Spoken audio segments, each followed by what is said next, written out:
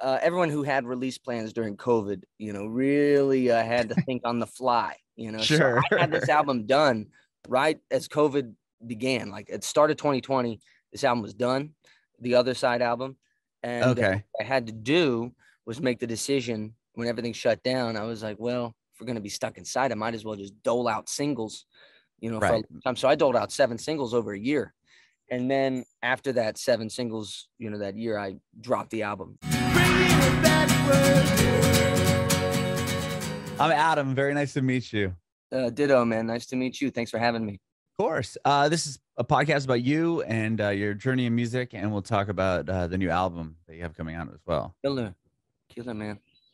Cool. I always start off. You're born and raised in West Virginia.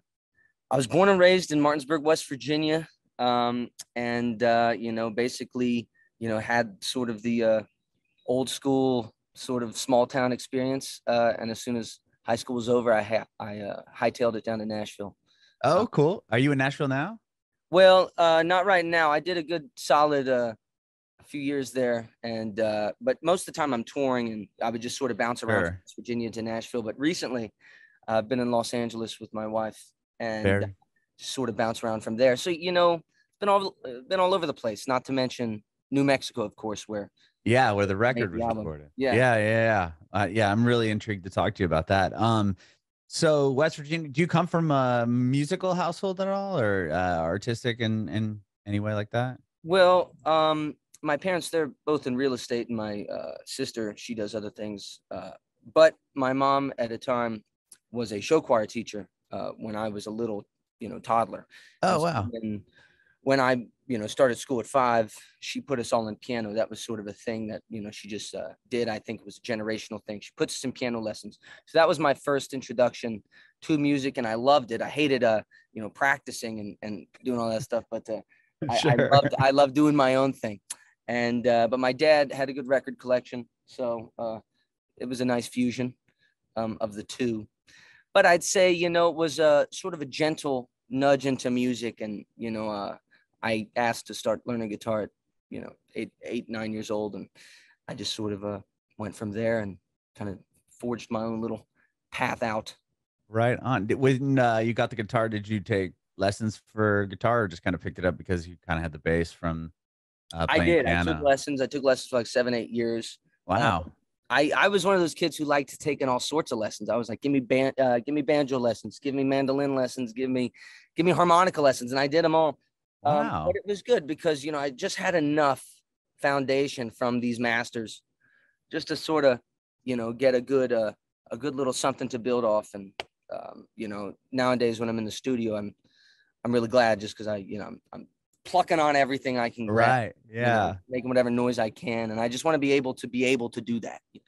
Sure. Yeah. And I was going to say, you could probably have an ear for a lot of different instruments that way as well. And kind of be like, oh, we should add this, or it'd be cool to put this into this song or whatever. Yeah. It keeps all those options open in your head, all those thoughts firing, For sure. So when did you start writing your own music? Was that early on as well?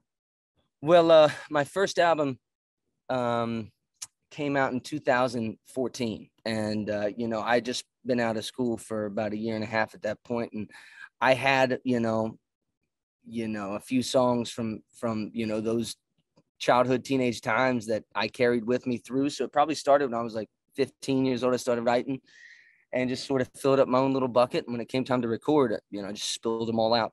Wow. And yeah, how did that process, like, where did you record the album? Like, was it something that you were just like, oh, I'm gonna rent some studio time and put these down, or like, how did that kind of happen? I honestly was kind of one of the lucky ones, but it also took a ton of hard work. Of course, my first semester of college, I had a deal with my family, which was if I could get a record deal, I could leave college. I had a scholarship, and I didn't really want to go. I wanted to just focus on music. So I had, my first semester, I just sent countless emails and whatever it took to reach out to labels, management, whatever it was, but legitimate, people who could, get me, fulfill my deal to get out. And I did. I luckily found some cool people, and we went down to Nashville, and they kind of sherped me through a few of the levels. With a nice indie label that was a subsidiary of Sony. And Wow. we put out my first 2 albums with them. I recorded my first one with Dave Cobb, who's a fantastic producer, and was Oh a yeah, I great know the launch name. for me. Great launch for me. And I'm a touring machine, so I made sure to promote those records real hard, and I was always out grinding. I still am. But since then, I've worked with other producers and done my thing. But that first album and EP that came with that album were very, looking back, very special, very magical, and I owe a lot to the people around me and the good musicians and the great minds that helped me get on the path that I'm on now. Definitely. You mentioned getting a full ride. You said you got a full ride scholarship to college. Yeah. Was that for music, or would you go to college It was for? for What was? academics, which Oh, absolutely academics. blows my mind because I don't think I did that great in high school, but I think I hit like a niche little thing, for this specific, I guess for just a specific college and high school. There was a scholarship that was kind of molded for if you had my GPA going to this specific school that a couple kids at my high school got. And, I felt really fortunate. And Yeah, obviously that made it tough to say no. But, I need to probably take this moment to thank the people that let me copy off their math homework. So thanks to my. I was gonna say, I mean, you already knew what you wanted to do. It sounds like, I mean, to be like, okay, here's the deal. If I get a record deal, I'm allowed to not do the college thing. I mean, it sounds like from early on, even prior to getting that scholarship, you knew what you wanted to do. 100%. Yeah, no, I knew. And so did my folks. That's why they kind of made that deal with me. But yeah, it's just, if you're going to do it, you got to put all your eggs in one basket. And that was my pitch at that time when I was Yeah. 17. Wow. I know and I don't want to spend much time other than just asking quickly about it. I know you did American Idol a couple times and you made it, I mean, to the Hollywood Week and all that stuff. Was that around that? Like, what were you already doing? Like, were you out of college at that point, or was that all prior to that happening? No, Idol was like when I was a child, man. I was 15. I was Oh, sophomore wow. in Okay. school. So that was like, I didn't even know what I was doing yet. I was just playing AC/DC at the house. I didn't even like singing. It was just more Oh, like interesting. they were like, go do it, Christian. And then I went and I did it. And, it got me a lot of regional notoriety and things, even though I only had a couple glimpses, they're making me sing Katy Perry songs and stuff and Pink songs. Yeah, of It course. was, it was more of like, it was like my first eye open, experience at this whole thing.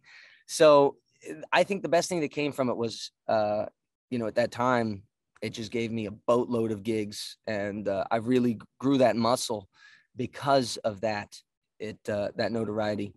So back Yeah. home, I was just playing like crazy and booked a ton of gigs, and it's been nonstop since. But luckily, as I moved on into those years that we were just talking about when I was in Nashville working with Dave, that was the Idol. Luckily, was more of a hometown splash, and nationally really wasn't known that I didn't get far enough for it to be known, that I was on for like people in Nashville. Right. So, it's sort of, took a back seat, and, the songwriting and everything led, which I think is the right thing and how it should have been. And it was a nice blend of the two because Right. at most it, gave me the gigging muscle at a young age. Yeah, I was gonna say it would probably maybe even benefited the fact that you didn't have that kind of stigma with you, right? I mean, some people they'll just know it's like, oh, it's Christian from American Idol. It's like now it's like, oh, it's Christian Lopez, this singer-songwriter who has achieved all these things, right? I mean, some people kind of get stuck with that label, and I feel like because the way you've done it and you were so young at the time, like you didn't kind of get caught up with that. Yeah, yeah. And looking back, I was kind of glad about that too, just because, at the time I had no idea what I was doing. I was just holding the microphone and saying as loud as I could, see what happened. But yeah, I think it's all meant to be for sure. Sure. And then you put out Red Arrow. That was the next album after Onward. And what would you say like a big highlight from that album was? Red Arrow definitely was probably my sort of that moment when I really felt the needle moving, in the right direction. We were selling a lot of tickets. My song "Swim the River" Yeah, massive. kind of took a good, kind of led the path for my streaming and sales. Kind of having a song that could go that direction. Yeah, just a lot of good things came from a good press. Just those things that us artists, we're trying to, just, get a little further down the line. We're not necessarily trying to, have commercial success. We just want to, sell a couple more tickets at the next show and, just keep having a good time. So that album definitely did that for me. And, looking back, I'm really, really, really proud of that one. Yeah, I did see, just to move on kind of to your new album a little bit here, because I know you put a record out in 2021. But just from what I read, kind of a quote from you about this new album was that did you start it 2 years ago, or like, and then did you like kind of, I guess, timeline wise, like where did this album come when it comes, or was the other album already written way prior to that and it just came out in 2021, or Yeah, everyone who had release plans during COVID, really had to think on the fly, Sure. So I had this album done right as COVID began. Like it started 2020, this album was done, the Other Side album. And Okay. what I had to do was make the decision when everything shut down. I was like, well, if we're going to be stuck inside, I might as well just dole out singles, for a Right. long time. So I doled out 7 singles over a year. And then after that 7 singles, that year, I dropped the album right at 20. Okay, that makes sense. It was definitely exhausted. I milked it to that point. And well, you kind of had to. I mean, it was like, okay, 2 weeks, and then it was a month, and then it just kept getting pushed and pushed and pushed and pushed. And if you have an album out, you don't want, I mean, I would imagine you'd want to tour it and really give it the proper support and release that it deserves, especially putting all that hard work into it. for So let sure. it just kind of get lost in the ethos, I would imagine. Exactly. So that was my attempt at keeping it in the ethos, was doing it very slowly. So by the time it came out, I was already, thinking about the next album and everything I was doing. We were already looking at, New Mexico to go and, expand our horizons. Okay. So, it's sort of just the moment that was out, I was off to the races on the next, Yeah. That at makes the same sense. time, touring like crazy through all of it. So. Yeah, I know there's I mean, you had a lot going on obviously during that time when you took to go write and do this album in New Mexico. Like, you want to talk about that at all, or you want to talk about making a decision to go there and, really working Well, on this? in a nutshell, basically, I'm recently married and we wanted to start somewhere fresh. Also, I wanted to live somewhere that could, help me write songs. I needed some place that looked like a movie set, I usually said. And, we went on Zillow in 2021, and this was the first property we found. We flew out there. It was the first property we saw. It was as if we were guided to it. And as soon as we got there, we settled in, and, I brought my engineer friends out. We built the studio, got the gear, and just over the course of a year and a half, we just buckled down and songs came out, and I chased them, and we put it all together. It was one of those things that it was like such a huge vision, but to fulfill it, I knew it was going to be real tough. So look, the fact that we did, I already feel as though, I'm completely satisfied. So just putting it out now is just the, sort of the reward, I'm already feeling in that place. For sure. I mean, I had a chance to hear the album. It's amazing.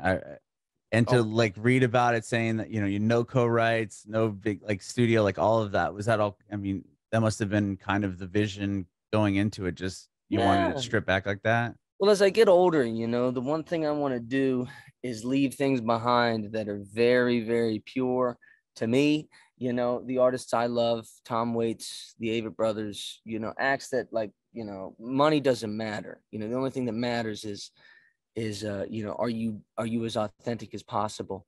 And for me, life is short, and I want to do that to the max. And I feel like that's almost the secret recipe to success as an indie artist though, as well, and if you can enchant yourself, you'll have a better chance at, enchanting someone else, they say. Mhm. And so I'm going down that path, and I feel like that's the path I'm meant to be on. Yeah, for sure. I mean, I know, just based off what you read, I mean, really vulnerable album. I mean, I'm sorry to hear about your brother. I also fight addiction, and I'm in AA. I've been doing it for a couple of years now, and Mhm. just that whole world is just so scary, and it's so detrimental to families. I mean, I know firsthand of what I've put my kids and wife through, and just having to kind of go through living in life like that and trying to get better. And I'm just like, it breaks my heart to hear about, reading about what happened through you and your family. And, Yeah, I appreciate that, man. At the end of the day, it just reinforces, what I said earlier is, just trying to, keep it real and, and have no fear, so as for a musician, I think it works well just because, I think doubt kills way more dreams than failure ever will, so I almost feel a little more, invincible in a way. Yeah. Was it difficult to go in? I mean, to be vulnerable on this album? Was that something that, or was it just like, okay, I'm going to get this down and it needs Yeah, to be it's more of heard? like I just don't even care anymore. I'm just Yeah. doing it. Yeah. And it feels good. I think that's what the people want though too. They want honesty, they want vulnerability, they want to know what's going on. When I posted the track list, I had a couple like a couple old teachers and like old fans message me and be like, "Are you okay? What's going on?" Like the song "Losing My Mind." They're like, "Are you okay?" I'm like, listen, guys, it's like I have to be able to express, that's part of, the thing. It doesn't have to be all jolly, jubilant songs, they can be real because it's almost like two negatives make a positive. If you can relate to someone, then that is the magic feeling almost of upliftment. So, it's interesting, but, I feel it's like what Bong Joon-ho said when he did Parasite. He said, the most creative is the most personal. And Hmm. that's what I'm going for. Yeah. I feel like now more than ever with just the social media and TikTok, and I feel like the stuff that works and that really does well or blows up for artists and people is just being the most authentic version of yourself. Like I've interviewed artists that are like, yeah, I had no idea this would do anything, and then it blows up because it's just people are relating very Yeah. to the vulnerability and to the like they see themselves in the situation. It's not like all the bells and whistles and big production and everything else. It's just like that person and them Yeah. It's sharing their almost like a feelings. reverse sort of paradox too. It's, it's like if you focus too hard on the other thing, then you'll make a track that just doesn't turn people on, you know. Right. If you focus Yeah. too hard on, finding it and doing it and wanting, this to do something, it'll there's a lot of the time it has the reverse effect. So you really got to 100%. let go, you got to surrender and just, do what comes natural. Yeah. With this album, you feel like it was therapeutic to when you finished it, like, oh, okay, I got this all out and off my chest, or Oh, hell yeah. Hell yeah. I feel that way after every album. But, as I get older and the songs mean more, yeah, that feeling to the max just increases. And, feeling more satisfied than ever. And I'm thinking about the next one already, writing songs for the next one. So, it's never ending.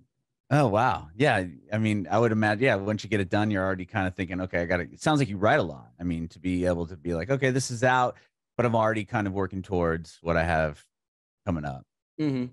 Well, it just, it, at the end of the day, it feels like survival at this point, Mhm. so I just gotta be, and I don't sit down and force myself to write. I just wait for it to come. But they come in a way to where when it's time, I have enough songs there. And Miles Davis once said, "Don't abuse the gift."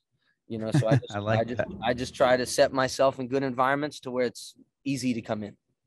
I like that. And you got some cool shows coming up. You're doing some festivals and bigger amphitheaters and uh, coming up here in the near future. That's amazing.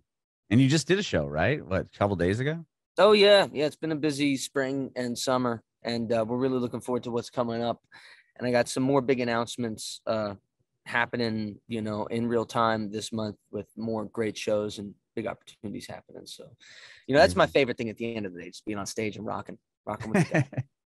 Yeah, you got the record coming out. What is it coming out on Friday? Friday. Yeah, Friday. Doing a big release for it, or like, is it something that when you put out an album, is it like, yeah, a party or big show or anything like that? We used to all the time. Obviously, for number three, we didn't because it was COVID. But for this Right. one, we're doing a show on Saturday night, the day after release in Winchester, Virginia, and Hmm. it's sort of like a hometown stop for me because I'm originally from Martinsburg, and so a lot of these people who were there from day one are able to come and see the show. So that'll be Saturday. That's going to be a big one, and then on Friday night of release, my wife and I'll probably just go get Italian food. There you That go. sounds like a perfect release night to me. Yeah. That sounds good. That's something I would want to do. Just like, okay, yeah, go out with the family. We'll do that. Well, I appreciate your time today, Christian. Thank you so much, man, for doing this, for taking the time to kind of chat. Hey, no, I appreciate you, man. This was a lot of fun. I enjoyed your questions. I have one more for you before I let you go, though. I want to know if you have any advice for aspiring artists. Aspiring artists. Don't take no for an answer. If you work harder than anyone else, you can get things done. Believe in your songs. Don't try to please other people. And, just search for the good feeling and let that guide you. That'll do the trick.